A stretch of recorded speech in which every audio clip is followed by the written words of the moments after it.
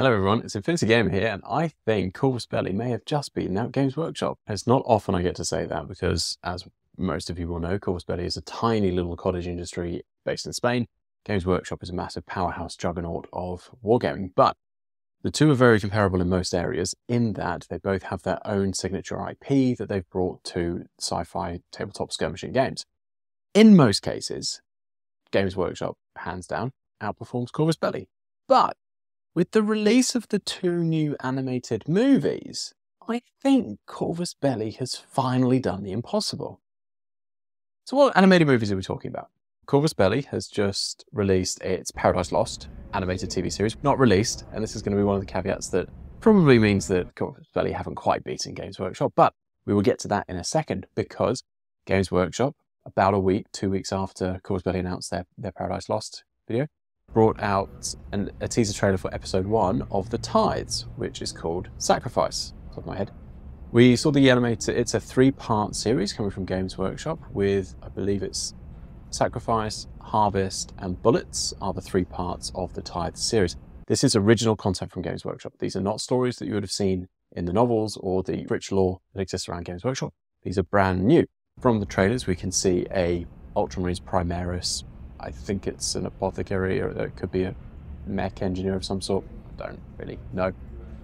Going into a Necron home planet or Necron something, and probably coming out with something. It might be a Tithe that is sacrificing a human, or I don't know. Hey, who knows? That's what the TV series is going to show us. But it's an animated series.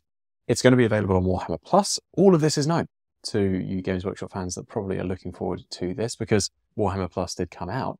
And one of the things that everyone was very excited for was the idea that it was going to have animated series. It was going to have things like that Astartes show that we all looked at, we all loved, thought it was going to be more of that, and then nothing has happened about that since. It still remains probably the best animation ever released around the 40k world, but it's not really released, and it's not going to get beyond what we've seen already. So that is what's coming. It's coming to Warhammer Plus. It's going to be a 3-part series, Paradise Lost from Corvus Belli. Now, that was announced a little bit before the Tithes series was. This focuses on some humans, which a lot of the Infinity world does. And just from the trailers alone, I'm not going to go too much into the story of Paradise Lost itself, but just from the trailers alone, one thing really strikes me. The quality of the animation is considerably different from one to the other.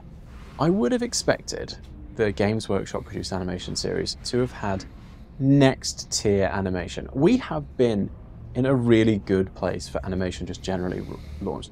And I think a lot of brands' IP know the power of a really good series for bringing people into the game. Now, Games Workshop's approach strategically is very different. It's to appease the existing fan base, which is why it's going on Warhammer Plus. Obviously, the Amazon series that they're talking about and have been for ages and need to make a decision on before October or November, before the rights with Amazon expire or something like that, and Henry Cavill and all that stuff. Could be cool. Could be the way to be bringing people into 40k. Now, with things like League of Legends, with the Arcane series, loved the Arcane series. It was beautiful. Now I know something about it and I have more of an interest than I did yesterday. Even the World of Warcraft movie did a slightly better job of making people interested in World of Warcraft. The Dungeons & Dragons movie maybe didn't do such a good job of inspiring people to play Dungeons & Dragons. That's where Corvus Belli are going with their animated series. They've openly said that part of the reason that they're working with Lex and Otis about this animated series is because they're looking to bring people into the world of Corvus Belli, Infinity, the game, which is where this animated series is set, because Corvus Belli do have multiple IPs, but this is set within the Infinity human sphere.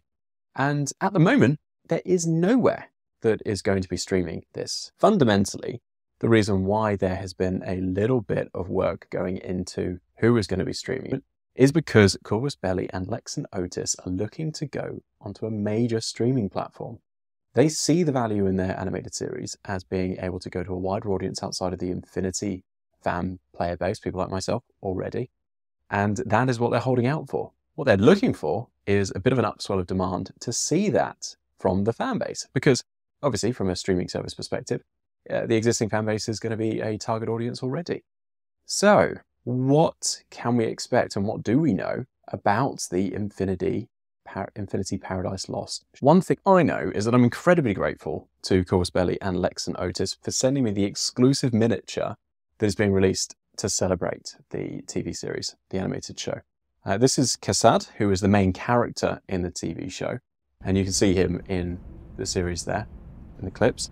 This, interestingly, and if you are a Games Workshop fan that happens to have stumbled on this video because it mentions Games Workshop, this is hard plastic. Now, you Games Workshop people are like, oh, nothing to shout about. Infinity has stuck with metal miniatures for longer than maybe they should have done. What they have done now is split out some. So the smaller figurines, your basic Space Marines, for example, have been metal pretty much exclusively. For you Games Workshop fans, the idea of hard plastic minis is not exciting, nothing new at all. But for Infinity fans, it is, because Corvus Belli is still doing metal miniatures for most of their, what we would call S2, which is the smaller line infantry sized figurines. They're all metal. When we then get into the bigger units, S5s and S4s for remotes. So for us, those are drones, they are mechanized armored units. Those sorts of things are coming out in a plastic called Cyocast, which is maybe a little bit like the Failcast that Games Workshop fans will know. It's not quite that bad, but it's not as amazing as hard plastic. So we're now excited because some of the miniatures are starting to come out in hard plastic, and that includes the limited edition figure. Lex and Otis have apparently been the driving force behind this, but bearing in mind that they are an animation TV shop, production company, and not a miniature gaming company, I think that's just a really nice way for Corvus Belli to say, hey, look, we've created this hard plastic S2 mini. Don't expect all of them to come out like that. It's a one-off limited edition. The events of Paradise Lost, for those of you that are Corvus Belli fans and follow Infinity, there was a campaign called Operation Paradiso, which some of the eagle-eyed people will notice is one of the books up there. That Operation Paradiso was one of the early campaigns that Corvus Belli ran and focused on the arrival of that big alien force, the Combined Army, coming into the human sphere and announcing that they basically want to wipe off humanity from the face of outer reaches of space. That has changed and the storyline has advanced, but this TV series goes back to those events. And what it is, a Assassins or Hak-Islam faction, which is the Middle Eastern, very Dune-esque faction, looking to recruit someone into their force to stave off the enemy forces, the Combined Army. It shows you what the stakes are, how precarious our hero situation is, and how unlikely they are to succeed. And then we watch it, and against all odds, they do. None of that happened in the Games Workshop trailer. We didn't get any sense of the depth of the characters. We didn't get any sense of the jeopardy. We got action scenes, which is what you would expect from a trailer anyway. Then we look at the Paradise Lost trailer, and we do get the stakes. We get the calling. We get the, you're destined for more than this. We get the pained expressions on people's faces, which admittedly for Games Workshop is hard to do when you're hiding behind a Primaris armor mask. But we get a sense that there's a bigger team. We see the Timbot, we see the team formation, we see the battles, we see the fights, we see the enemy arriving, and we see bloodshed, and we see everything that you want to basically get you excited for the content that's to come. And that's how I believe Corvus Belli have managed to outdo Games Workshop in this animated TV series battle, is that what they've done is they've come to market, especially with the first, now remembering this is both of these shops' first animated series, this is definitely a statement of intent. And what I think we've seen from Games Workshop, in my opinion, is an animated series to appease the masses that basically said Warhammer Plus was going to be a way for this sort of content to be done. So they've got, here it is, here's some content, here's some original stuff, it's what you asked for.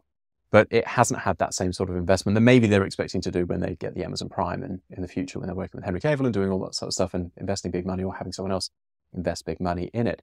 What I like about how Corvus Belli have done this, if they said, this is the first time we're entering into an animated TV series, we're going to give the fans what they want by giving them the best we can give them. Artistically, there's a lot more style to this. There's a lot more depth to the story. We're also seeing a story that hasn't been told before, but I think this honors the fans a lot better than what I've been seeing from the Tithes series from Games Workshop. Are you an Infinity fan and you've seen the animated series? What are your thoughts on that? Bear in mind, it's the first time they've made such an investment into such an area like this. Are you a fan of Games Workshop, Warhammer 40k? Are you excited for the Tithes? Have you compared the two? And have you come to your own objective opinion as to which you think is better? And if one falls short, really keen to hear your thoughts as to why, regardless of which side of the fence you sit on. I love hearing how you hobbyists and you fans feel about content that the people that we fund through model purchases give us. So really give me your thoughts, your honest thoughts on both the trailers and I will be back soon with another video.